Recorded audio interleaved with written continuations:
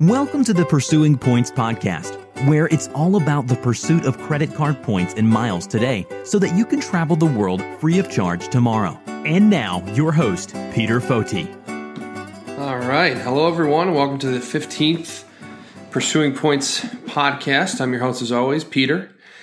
I realize it's been a little while since I've recorded one of these, and I think I may have started the last one like this, but I want to start this one the same way and just say thank you to everyone who has sent me email questions or feedback or left reviews on iTunes. I think that's really awesome.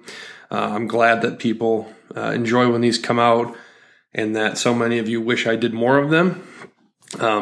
Truthfully, I do as many as sort of I'm able to when time allows. Hopefully that can turn into more in the future. But for now, the goal is around one per month. But anyway, we've got one today. I'm pretty excited about it. I've got some stuff here that I want to talk about, and I'm actually going to be signing up for a new card on today's program. But first, why don't we talk a little bit about, I'll just give sort of an update on what I've been doing both in terms of travel and credit cards. So as far as travel goes, I have definitely been traveling less this year. A lot of that is because I'm traveling less for work in 2017 than I did last year. That was sort of to be expected for those of you who may be new to the show. So last year I traveled quite a bit for work, and in the process of traveling a lot for work and personal and spending a bunch of money on my Delta Platinum Amex, I was able to get Platinum Medallion status with Delta. The status has served me well so far in 2017. Generally speaking, I get upgraded the majority of the time. Unfortunately, I spent a lot of time flying in and out of Atlanta. And so, certainly if I pick the wrong day or the wrong time, I'm going to end up sitting in the back rather than up front flying in and out of that city, just because, in Atlanta, there's a lot of diamond medallions there. So it's just tough to get upgrades. But other than that, I think it's gone really well. I enjoy the status, obviously the Sky Priority and everything else that comes with it. I've done episodes on that in the past, so if you want to check those out, please do. And if anybody has any questions for me about the Delta status, feel free to reach out via email or on the website. There's a contact form. But this year, it's looking like I am just barely going to make gold status. Part of that is I'm once again going to hit the spending bonus on the Delta Platinum Amex. And the way that works is after you spend $25,000, you get 10,000 MQMs. And an MQM is a medallion qualifying mile. And generally, you can only earn those by flying. So, your ass has to be in a seat for you to earn those miles. But with this credit card, as well as the Delta Reserve Amex, you can earn it after hitting certain spending thresholds. So with the Platinum, it's $25,000 for 10K and $50,000 for another 10K. So I will get both of those this year, and then that'll put me over the threshold for gold, unless something crazy happens and I just get a bunch of work trips at the end of the year, which I don't think is likely. I will set up for gold this year. And like I said, I think that's expected. I don't think I expected to fly as much this year as I did last year, both personally and professionally. And, in 2018, we'll kind of see what happens. I don't expect to travel that much in 2018 for work, personal. I am in the process of launching a new company, so I expect to do a little bit less traveling just because of that, right? Trying to save some money and whatnot. So that may dictate, sort of how I spread out my spending. Certainly if I don't expect to earn, say, Delta Gold, I probably am not interested in spending, $50,000 on one of their cards just because, I could spend that money on, say, the Freedom Unlimited, the same $50,000 and get 75,000 Chase points, which are pretty valuable. So that's kind of where I'm at there. Other than that, I recently completed my first day at a Ritz-Carlton. So that's the first time in my entire life I really enjoyed their properties. Very nice, very fancy, very upscale. The thing that sort of annoys me about places like that is that, you spend all that money to stay there. And I was only there for a single night. And yet, at the hotel bar, 2 gin and tonics cost about $40. They wanted, $10 a day for Wi-Fi. I think it's one thing to shell out a large sum of money. In this case, it was about $600 for the night, and I booked it through the Ultimate Rewards portal, so I ended up using some points, but the cash value was around $600. So to do that and then to still sort of be nickel and dimed for Wi-Fi and $40 drinks is, I don't love that. It did sort of motivate me to think about getting the Ritz-Carlton card through Chase, which I'm going to talk about in a little bit. But with that card, in the first year, you get gold status with the Ritz, and that entitles you to things like complimentary room upgrades, late checkout, and complimentary internet access, etc. I don't know, or at least don't foresee myself staying at too many more Ritz-Carltons in the foreseeable future. That was kind of a one-off. But if I thought I was going to stay at more of them, that card, which we're actually going to talk about, is definitely something I would seriously consider. And before I segue into the cards that I want to talk about, I do want to provide an update with a card that I already have, which is the Chase Sapphire Reserve. So the Reserve, again, for anyone who's somewhat new, is last year they had a 100,000 point sign-up bonus on this card. It earns 3 points per dollar travel and dining, and I actually signed up for it live on this program. And the annual fee, both for myself and a lot of other people who took advantage of the sign-up bonus last year, recently came up. So one thing I don't like is that the annual fee came up, and I was provided no notification. Right, so I didn't get an email or text or anything saying like, hey, your annual fee's coming up for renewal in 7 days, 30 days, whatever.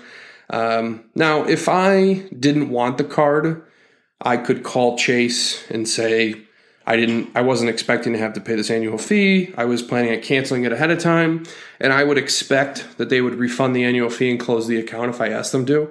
I am not going to do that. I still value the card a lot. But I feel like they could probably do a better job at letting you know. Now, generally what I do is I call them after I get the card to figure out when the annual fee is, and I write it down. For whatever reason, I didn't do it on that card. But that's what I would recommend doing is once you have your card for a couple weeks or a month, call the company, ask them when the annual fee is due, and so that and then you can write that down for yourself. But if anyone from Chase or these other companies are listening, I think that would be a nice feature to let the consumer know when they're going to be charged the fee. As far as why I'm going to keep the card, so again, the card earns 3 points per dollar on dining and travel, which is more than the Sapphire Preferred, which is 2 points per dollar on dining and travel. And so far this year, I have earned about 15,000 points on travel and about, looks like 16 or so thousand points on dining. Which means that if I was using the Sapphire Preferred and spent the same amount of money, I would have earned about 10,000 points less. So 10,000 points, at face value is about $100. If you factor in the 1.5% bonus, or basically the 50% bonus that you get when you redeem through the Ultimate Rewards portal, that comes out to 15,000 points, which is about $150. And of course, we've still got about 3.5 months left in this year, which means that it looks like, I will have earned about, say between 20 and 25,000 more points with the Reserve than I did the Preferred. And of course, I was able to maximize my $300 travel credit with the Reserve, which means my effective annual fee on this card, because remember, the annual fee on the Reserve is $450, minus the $300 travel credit brings you to $150. And then the delta between that and the Sapphire Preferred is only $55. So that's really, everything after 55 is gravy. Everything below that, as far as what you're earning, is sort of a waste, because if you couldn't earn more than that number of points, you would have been better off getting the preferred. But in this case, because it's going to be between $200 and $250 for me, the card makes a lot of sense in my wallet. So, I do get emails from people who ask me, should I keep this card? And it doesn't matter what the card is. I think generally speaking, people have a lot of cards. And I am not necessarily one of those people. I tend to focus on sort of quality over quantity. I prefer to just have a couple cards. Most of them have high annual fees, and I want to put most of my spending on those cards. And for me, that's the Chase Sapphire Reserve, the Delta Platinum Amex, and I have some other Chase products. I've got to discover it. I have other cards, but I don't really get too excited about having 10 different cards with 10 different bonus categories and trying to figure out which one I should use at every place I go to. For me, like I've said in the past, I am trying to earn points to redeem on luxury travel, right? And so that's first class tickets or a Ritz-Carlton hotel, and and I can do that just using my Sapphire Reserve and just using my Delta Platinum. Those cards get me everything I want. Obviously, everybody's different. But as far as, and as it pertains to whether or not you should renew, the point that I'm trying to make is that, you have to figure out what your goal is. So why are you trying to earn points, right? Or why are you signing up for 10 credit cards? Because if the reason you're signing up for 10 cards is because me or the points guy or somebody told you that you should, that's probably a bad idea, right? So figure out what it is that you want to achieve with these cards and with the points, and then maximize for that. And I think once you do that and you figure out what it is you really want, things become a little bit easier both to manage and the whole process becomes much simpler at that point. So for me, I don't like to have too many cards. And it has nothing to do with like a credit score or anything like that. It's just I know what my goals are. And the cards that I have, I think, are the best cards for helping me achieve those goals. Now, that being said, I am considering getting a new card, which I've already made the decision on which one I'm going to get, but we're going to talk through the options today. So the first one is the Amex Platinum, which I have already, depending on how you look at it, wasted or spent a lot of breath on this podcast. I actually tried to sign up for it one time live. I was given a pending result. I called Amex. We went through the process. They were ready to approve it, but they couldn't guarantee me that I would get the sign-up bonus. And I don't plan on rehashing that whole story, but basically, about 7 years ago or so, I signed up for the Amex Platinum, not expecting to get it. At that time, I didn't really have much of a job, so when I got the card, I never even called to activate it. I called them and asked them to cancel it immediately. But because Amex has a rule about only being able to get the sign-up bonus one time per card, I was worried that I wouldn't get it. And because the Amex representative on the phone could not guarantee me that I would get it, I decided to cancel the application. And that card, so the reasons why I might consider getting it are, you get $200 a year in Uber credits, and it's spread out. You get a little bit of money every month. I think it's like $15 a month or something, plus like $20 in December. You get Delta Lounge Access.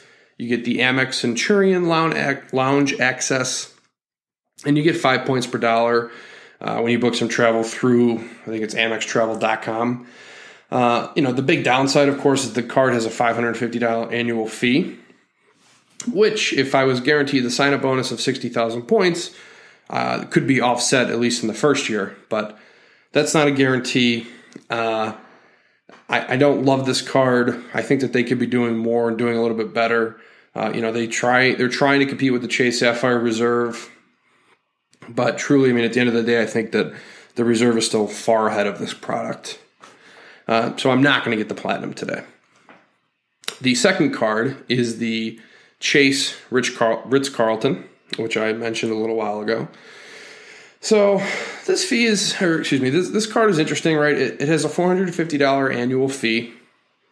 The travel credit that it provides is $300, but the way that it works is you have to call in order to apply the credit.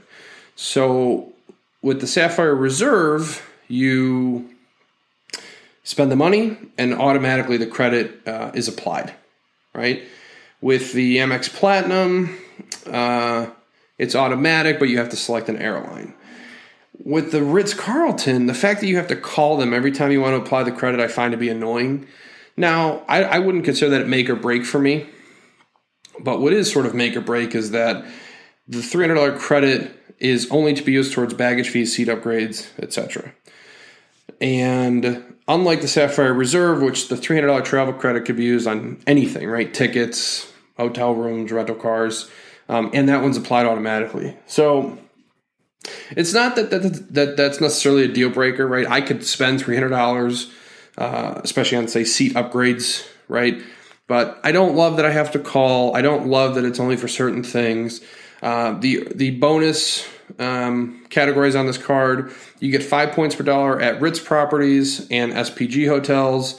You get 2 points per dollar when you buy tickets directly from the airline or rental car agencies and restaurants. But for me, I'm probably going to be using my Chase Sapphire Reserve at those places anyway.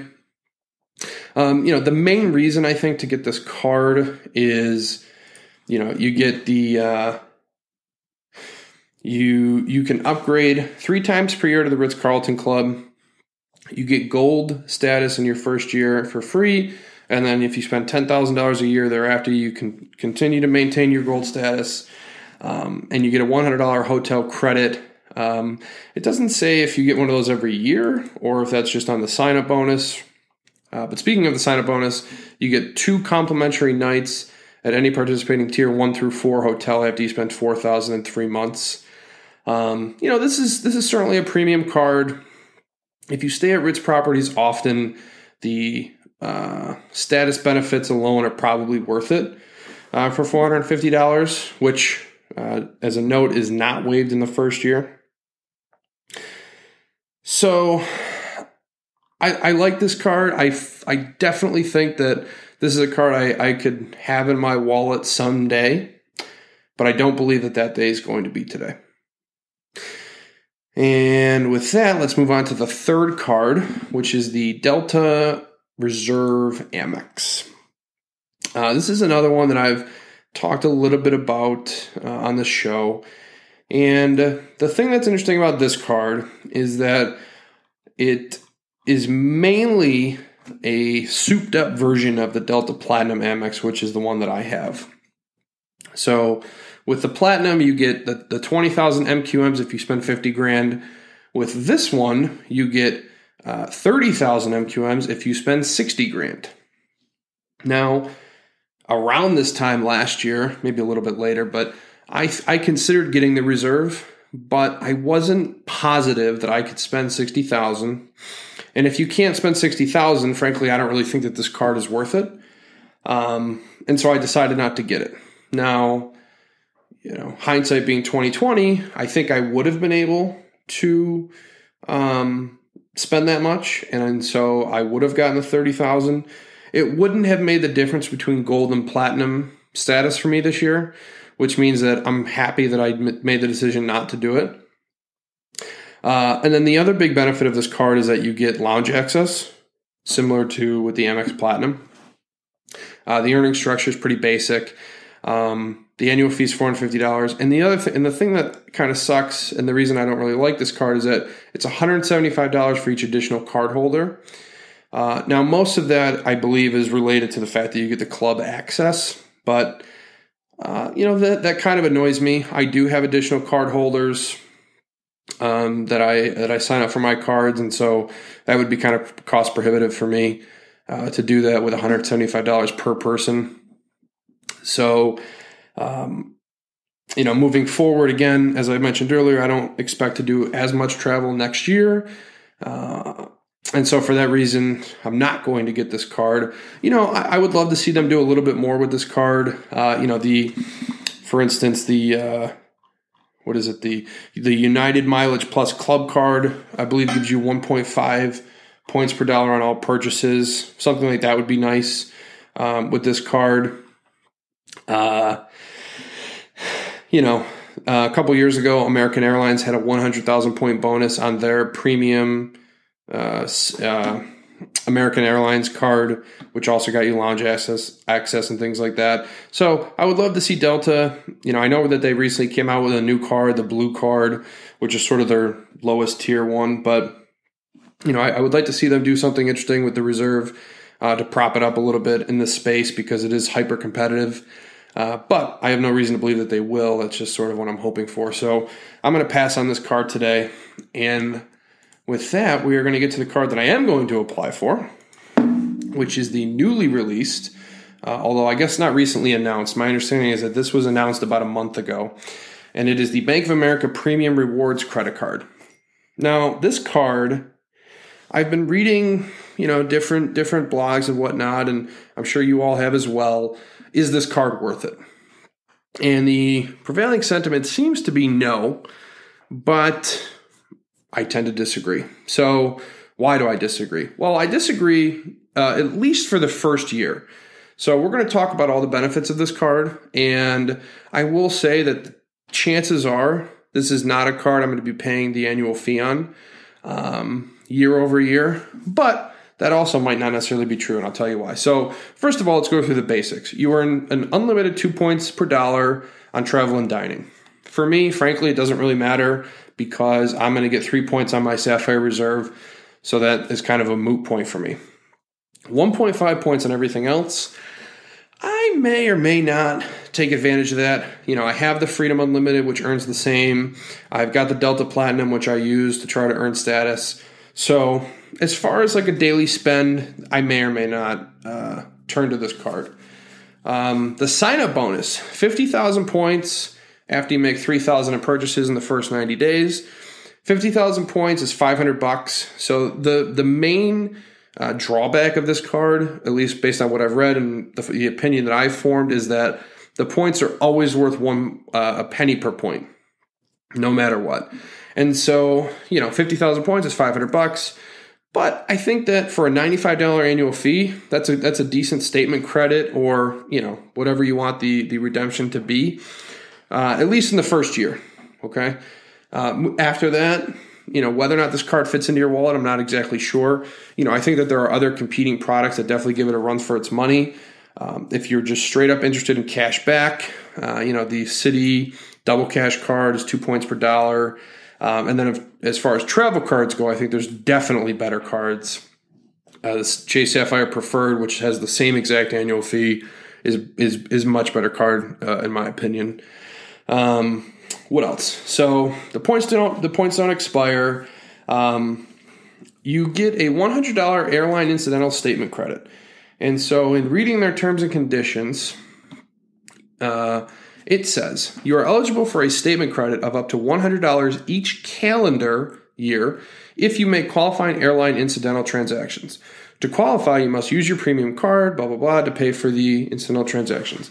Allow 7 days for qualifying to post. You are responsible of payment for all charges. Your account must be open. Okay. So qualifying transactions are those purchases made on domestic originated flights on certain U.S. domestic airline carriers, which include preferred seating upgrades, ticket change / cancellation fees, checked baggage fees, in-flight entertainment, onboard food and beverage, and airport lounge fees.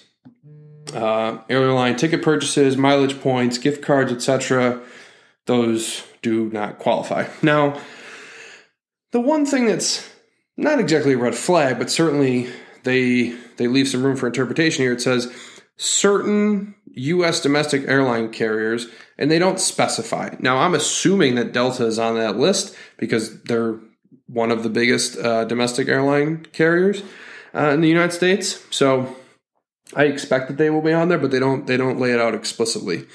But what's interesting about this card, because you get the statement credit every calendar year, I'm signing up for this card in September, which means from now until the end of this year, 2017, that's a $100 statement credit, $100 airline incidental statement credit. And then again in 2018, I get another $100, right? So when you take both of those $100 in 2017, $100 in 2018, plus the 50,000 bonus points, effectively $500, that's $700 in value, and I'm only paying $95. And of course, that doesn't even factor in the additional, 4,500 points, say, which is another $45 that I will get when I spend the required amount. And so, at the end of the day, $750, not bad for a $95 annual fee. Could you do better? Maybe. Will I cancel this card next year? Maybe. I would say that if I had to decide today, I'd probably say yes. But at the same time, if it's easy enough for me to get that $100 statement credit, effectively I'm paying $5 a year for this card. So that's not a bad deal. But obviously we'll figure that out when we get there. But for today, $750 approximately in value for $95 annual fee means that I think this is a card worth signing up for, and that's what I'm going to do. So I've already got everything filled out on my screen. I am a Bank of America. Oh, you know what? I forgot to mention the potentially most important point of this card. And frankly, I skipped over it because it doesn't really apply to me, but it may apply to you. So Bank of America has a thing called Preferred Rewards. And with it, you can earn 25 to 75% bonuses on every purchase. So you can earn up to 3.5 points per dollar on travel and dining and up to 2.62 points per dollar on all of the purchases if you are in, say, the platinum level, which means you have an account balance with Bank of America / Merrill Lynch of greater than $100,000. They have other bonuses, if you have greater than, say, $50,000 and $25,000. So that may or may not apply to you. If it does, then certainly the earning potential on this card improves dramatically, and it may make a lot more sense as a daily spender. For me, I don't really fall into these categories, so it doesn't make much of a difference to me. But check that out. It might be something that you're interested in. And if it is, cool. So anyway, like I said, I am a Bank of America checking customer, so I've got everything filled out here. Hopefully my session does not expire. Let's see, I've got my additional card holder. Review your information. Let's see what it says. One thing too, so if you decide to apply for this card, if you have any questions, email me, leave a comment. I would love to hear you guys' opinions on this card. Both as, do you think it's valuable? Do you plan on signing up for it, etc.? Would love to get your feedback. So, okay, I'm on the final page. I'm going to go ahead and click submit.